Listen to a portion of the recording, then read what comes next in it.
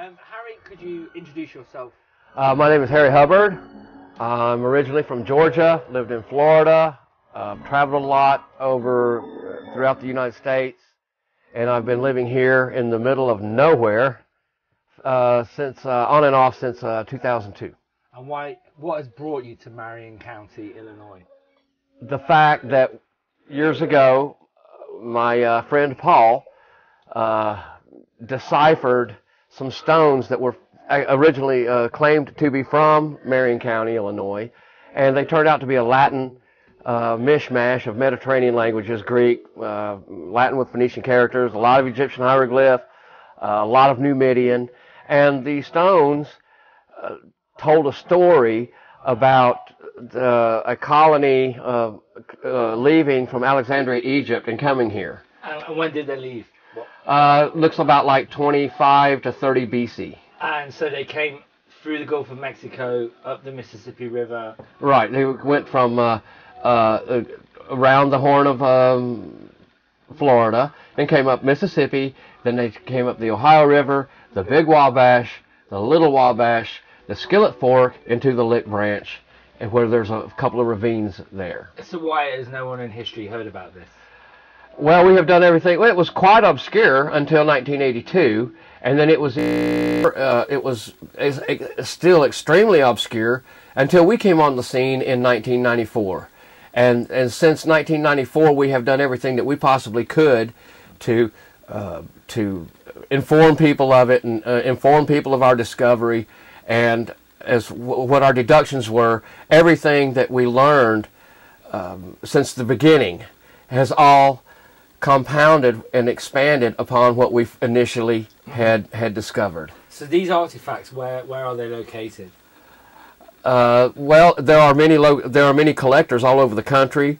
There are collectors in Europe that actually purchase some of these artifacts, and Australia as well. So where were they found originally? They were found just a few miles away from here. Okay. And in Marion County, Illinois. Okay. And were they just? They were in a cave. They were in a cave. In a cave. The cave was documented first in 1925. Okay. And it was written about in the 80s and in the 70s. In treasure books, and this one guy crisscrossed the information from two different treasure books, and then he got into the area, and then two of the local people actually escorted him to this site. And then he started extracting the artifacts. He found a way into this cave, and he started extracting artifacts, and he did so for a solid 8 years. But not only artifacts, gold as well. Okay, could you tell me a little bit about the gold? Well, I'm not sure exactly.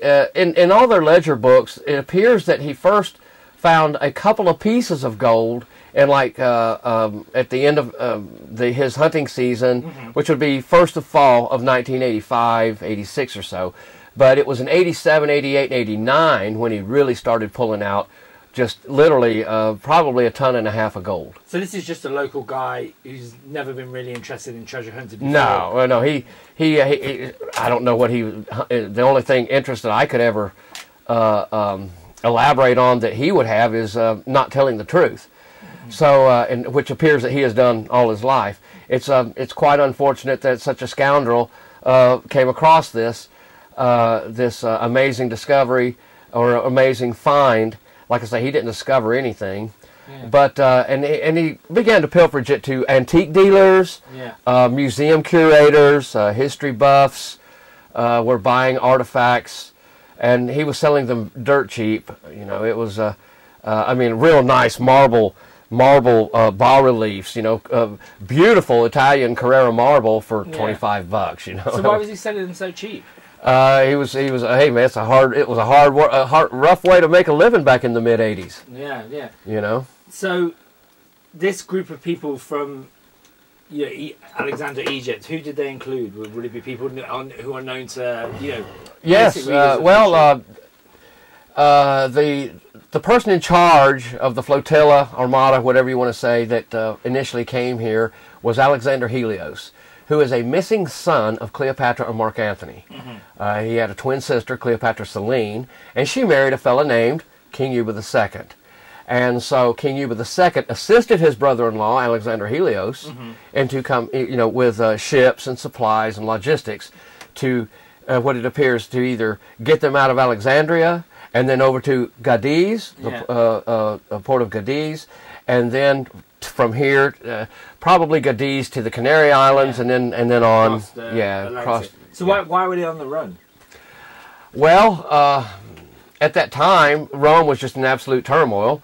Octavian had taken over, and he was on a rampage, and a lot of people were being sacrificed. And at the time also, after the Battle of Actium, if you want to call it a battle, what had happened was there was a lot of friction between Mark Antony's army and the army of Octavian. And Mark Antony's army did not want to work under Octavian, so it looks to me like they packed up and left. It appears to us that as many as 50,000 people sailed over here in triremes, quinqueremes. That's going to be a lot of ships, isn't it?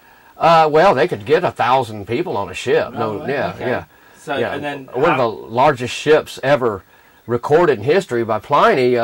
It was Augustus took it, cut it in half, and made a harbor out of it. Oh, it was huge. Ship. Huge. So there's not much in the historical record supporting this at the moment. Well, you have or is there? Sorry. You have Diodorus Siculus writes about a great land, a great island, many days sail to the west that the Carthaginians had found around 500 BC, and then you have Pliny who's writing about King Yuba II. He says that nobody knows the Atlantic better than King Yuba II. Okay. Yeah, he's really hails. A lot of Pliny comes from Yuba II.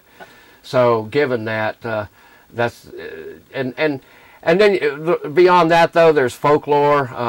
Like I say, Pliny writes about several lost islands out there in the Atlantic. Funny enough, we're near an area here in Illinois that's called Little Egypt. Is that anything to do with it, or is that just? Well, it's possible that 100, 200 years ago, some Amish kid or some Mennonite kid had found some tablets with Egyptian hieroglyph on them. There have been many, many nice artifacts found in this area, just and even close here, and in southern Egypt.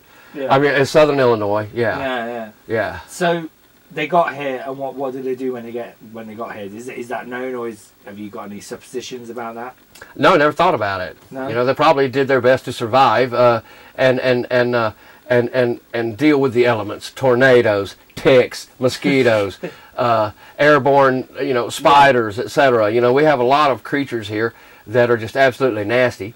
Rattlesnakes, which we see a lot of rattlesnakes. Over in Egypt, they have the cobra. Over here, we have rattlesnakes and copperheads. Yeah.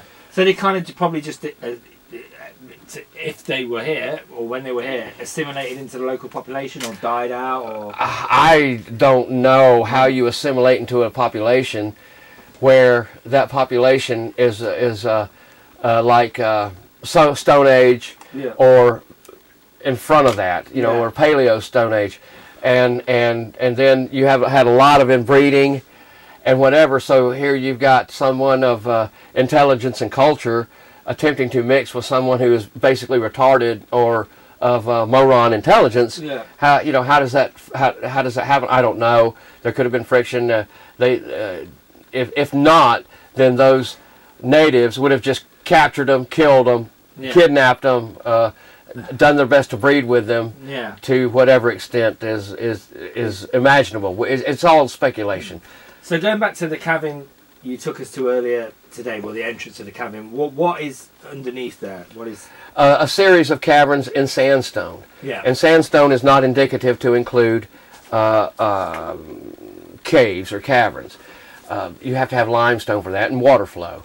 And so these are hand-hewn caverns. Hand-hewn so cavern it took the time to do it.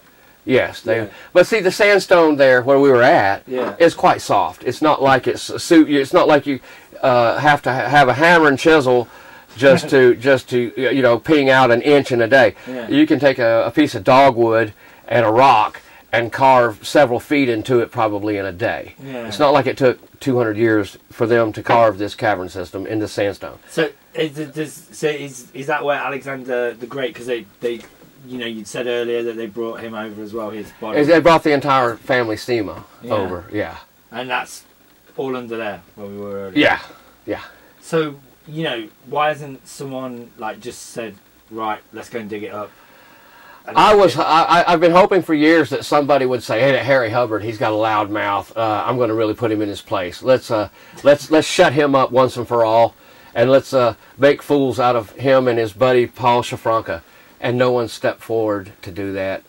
No one, and I guess they see our data or see some of our videos, and they just realize they don't want to tangle us when it comes to ancient languages or classical history. So you've been doing this for decades now. Yes. Does it ever feel frustrating that, you know, maybe no one said, well, like you said, all right, here's some money. Has it ever felt frustration? For the past 20 years, every day, yes, it has felt frustrating. It's a nightmare. So how it is not a good thing to discover or find or try to propagate ancient Mediterranean tombs in North America. No, it's not. Yeah. Okay, if you're trying to change the history of North America, you have no friends. Yeah. If you're trying to change the history of the world, everyone hates you. Okay, so there, you know. So why is that? Why is this sort of you know, like consensus is so held on so dearly by, you know, conventional archaeologists and... I was hoping you could tell me that. I don't know. People get locked into a mindset and a dogma, and they run with it, and that's what they do. Yeah. So how do you see this developing in the future? What do you see how do you see your work unfolding further down the line? It's things are taking place now, and others are coming into really understanding what we have been saying, and a lot of these people, they've known this and followed it for 16, 17 years. Yeah. And to understand all this is a long attention span, a required learning curve. Yeah. And because there is so much to it, and it's been going on for so long, and now we are so far down the road. But we've got plenty of videos. We've documented as much as we could. I've written 2 books. I'm about halfway through, finished with book 3, that I have done my best to keep track of everything as bitter and truthful as it is, because a lot of it is a very, very bad story. Yeah. It's a bad story taking a turn awry for the worst, okay? So. Could you explain a little bit about that? Why is a bad story taken for the worst? Well, it's an ancient Egyptian tomb of Macedonians in the middle of the heartland of North America. It doesn't get any worse than that. Yeah, it doesn't get any worse. I can't think of anything. You know, if the people looking for Alexander's tomb had tablets with Alexander, Mariam Setep and Ra written in Egyptian glyph on them, they would just be dancing in the streets. Yeah. You know, if they had half, 1/10 of what it is that we have here. But if it was in somewhere where conventional wisdom would right. say if it was in Syria or Jordan or Macedonia or Greece or Italy. But 2 hours east of St. Louis. No. That's not the right place. Yeah. It's not the right place. So there's been some interesting characters involved in this over the years. You know, like there was a guy who was he was a Nazi, then he was convicted as a paedophile. And do you think that's kind of just really stirred the pot too much that probably no one's gonna... well, there have been artifacts that are tainted also. You know, yes, there have been many questionable characters that are absolute idiots. You know, I'll agree with that. And there are artifacts that have been faked from top to bottom, and then a lot of artifacts that have been tainted. By that I mean Burroughs would take an actual artifact, a real artifact, and he would add things to it. Yeah. Okay. And there was this one guy professing to be an expert out in Colorado, and he bought a bunch of tablets from Russ Burroughs, and he figured that the cave had to be fake, that this was all a hoax because he couldn't make any decipherments. Yeah. Okay, but he claimed that he knew all these ancient languages. Yeah. Well, how come he didn't realize that all of his stones, every one of them, were fake? Everything, and there are people that have actually gone and seen collections of these artifacts, and every collection that they have seen was nothing but a bunch of taints. So, and then they just think, well, yeah, they think that, because they haven't seen enough of the real artifacts to understand that you know what has happened. So, has anyone attempted to take the artifacts to the state archaeologists or something like that?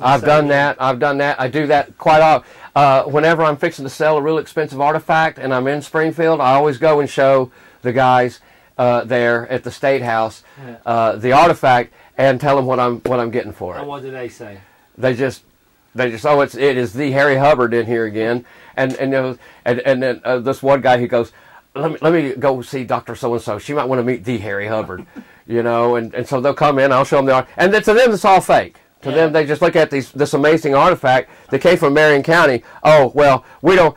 I had one professor tell me, well, we don't have anything in our records that show anything in that area. So your artifacts must be fake. Is there any way of like radiocarbon dating them or anything? Oh yeah, there's all kinds of forensic tests that I've had over a couple of dozen of them go through a forensic lab out of Santa Fe with people who deal with artifacts and archaeologists from all over the world, not just the ignorant people in the state of Illinois, but they are, you know, they work with museums all over the world, and you know, different countries, China, Russia. Tibet. And what did they come back? Oh, they come back at plus 1,800 years before present, plus 1,600 years before present. No modern tool markings, no high RPM markings at all. You know. So yeah, RPM means like machine tooled. Or somebody twisting something. You know, that they all are carved in the ancient manner. Yeah. So say it is discovered to be true for some reason. You know, that's it. You know, like it's all true. You've been proven right. What do you do then? I would probably hit the lecture circuit. Spend some more time with deciphering and cataloging artifacts, getting more explanations and solving more riddles that we've encountered with the artifacts, and moving on, cutting more really off the wall and strange videos that I enjoy doing. That discoveries I make with my researches and reading. Okay, so writing more books. Yeah. Drinking. No, I'm not drinking. So I was going to say, you know, some people have said, well, you know, this is just a big con that's kind of got out of control, and everyone involved's kind of fooled themselves that it's real. What would you say to people like that? They don't know the whole story. It is presented that way, and it is presented poorly and well as a con, as a hoax, and a lot of the stuff about me is absolute slander.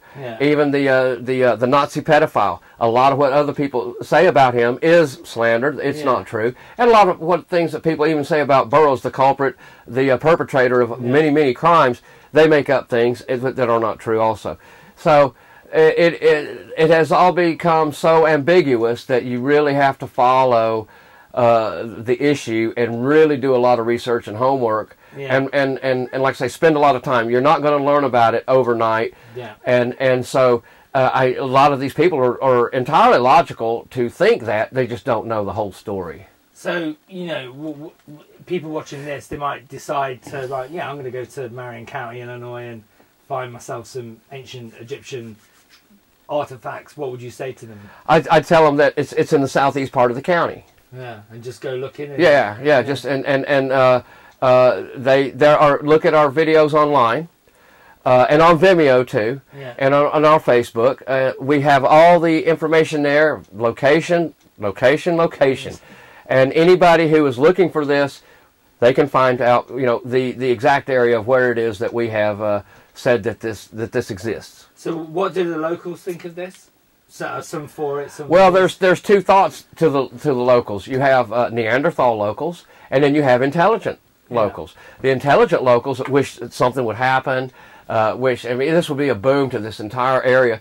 But this area has been so economically depressed for the last 40, 50 years that people wouldn't know. What you mean something here would actually come about that would be, you know, create jobs?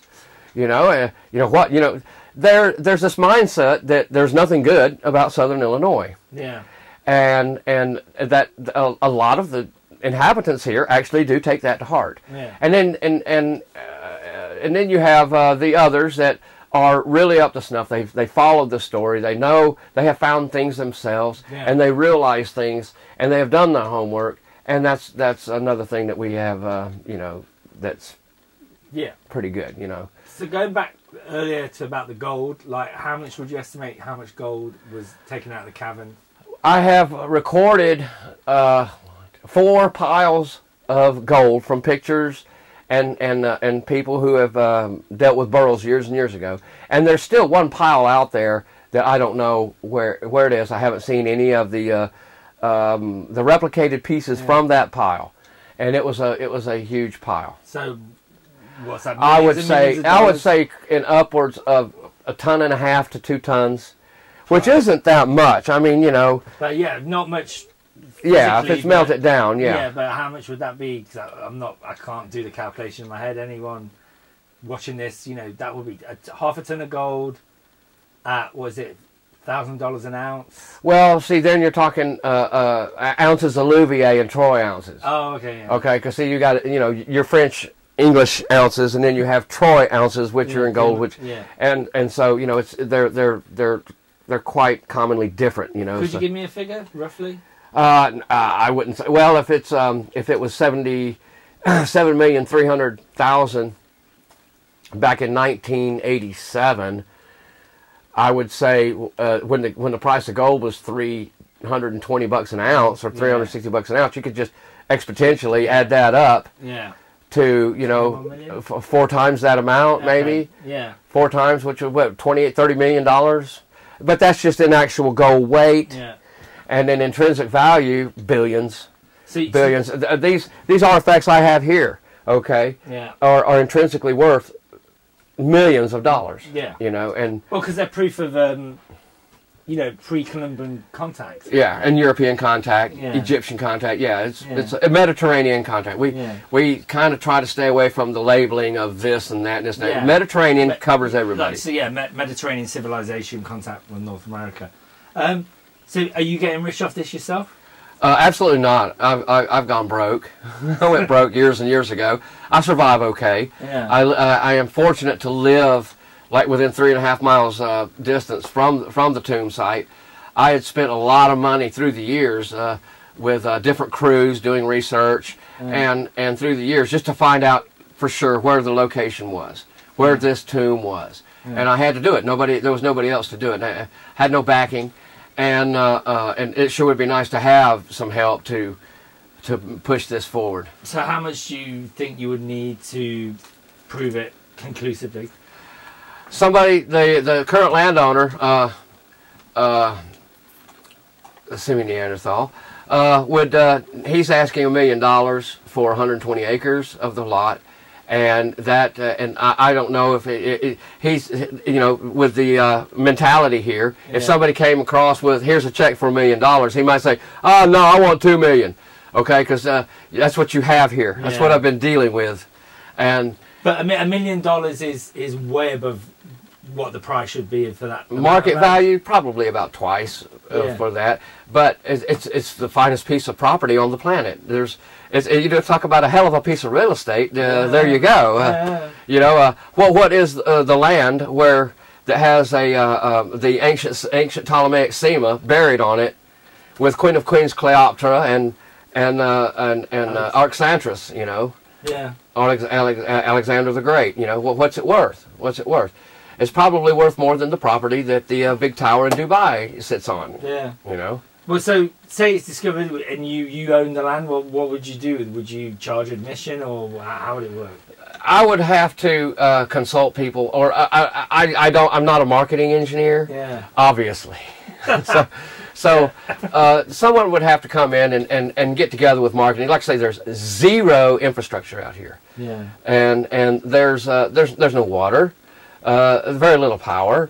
You know, I mean, I guess they did have telegraph at one stage of evolution, but at any rate, there would have to be an infrastructure established, and I would take all of the infrastructure out of Marion County.